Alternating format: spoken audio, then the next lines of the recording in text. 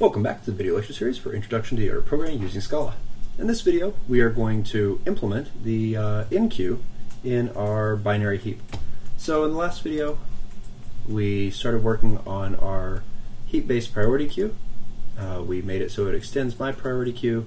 We pass in a less than function so that we can use for comparisons.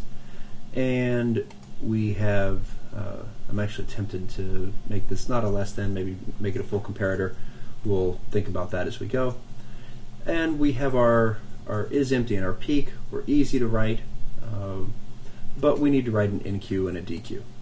So the Enqueue method, we talked about this previously, that when we Enqueue, we add a new value down at the next available slot, and the array representation that is simply stored in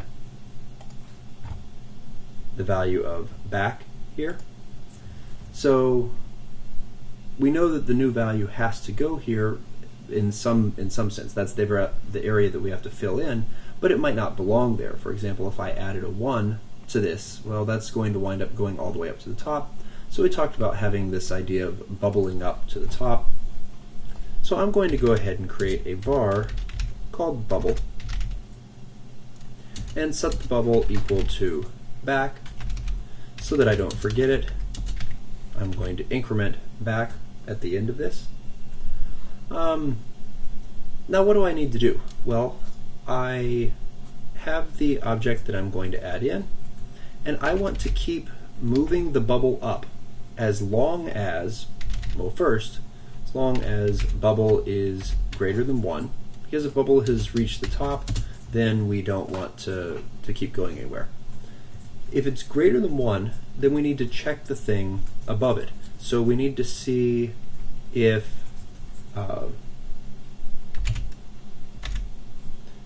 LT, how about I call this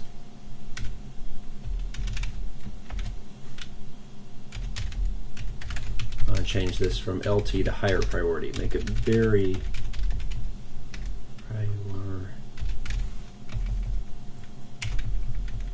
very clear what we're doing here. If O is a higher priority than heap sub bubble over 2. Remember, when you divide by 2 with integer division, you get the index of the parent. So I want to know if the thing that we're adding is a higher priority than the thing above it. If it is, well, that means that the bubble needs to move up. That will happen with bubble divide equals 2. In addition to that, we also need to copy the value that's at the parent down in the heap. So heap sub bubble equals heap sub bubble over 2. Lastly, once we're done moving up and copying the values down, we need to store the new value in the location where the bubble stops. So we start off with our bubble located at the end of the heap. As long as it is greater than 0, or as long as it's greater than 1, and it has and the element that we're adding has a higher priority than the bubble's parent, we move the bubble's parent down into the bubble, and we move the bubble itself up to the parent location. Once the condition is false, we will then store our new value into the location of the bubble and increment our value for back. And that's it. That's the end of our Enqueue for our heap-based priority queue.